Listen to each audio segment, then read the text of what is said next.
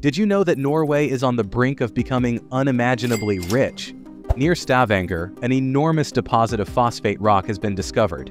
This mineral is crucial for producing fertilizers, batteries, solar panels, and electric vehicles.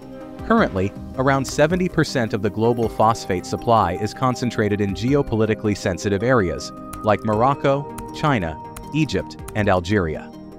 Norway's discovery of 70 billion tons positions the country as a potential world leader in phosphate production, with an estimated value of $24 trillion, comparable to Saudi Arabia's remaining oil reserves.